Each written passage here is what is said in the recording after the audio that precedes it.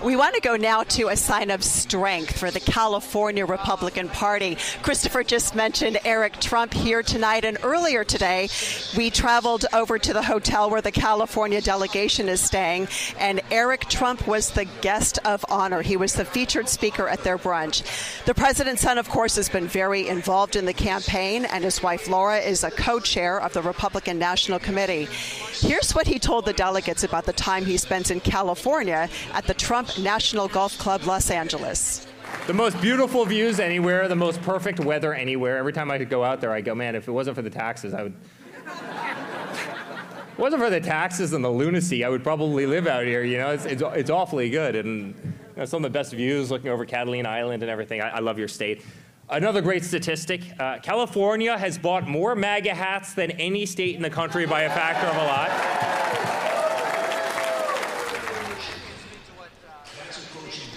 And we're seeing a lot of those hats here at the Republican National Convention, as you can imagine. Now, of course, having a member of the Trump family spending time with the California delegation and making them a priority, again, is a sign of strength for the local party on a national level. Let's show you the numbers, because I think within our state, people know it can be hard for Republicans to win elections in many areas. As of February, Democrats outnumber Republicans in our state by nearly 2-1, with 45% of registered voters. Republicans have nearly 24%, and a quarter of voters are no party preference. But here's what delegates told me about a member of the Trump family making them a priority today. We are so excited to have them here. We are the largest delegation in the nation. We also know that California is responsible for making sure President Trump has a House majority.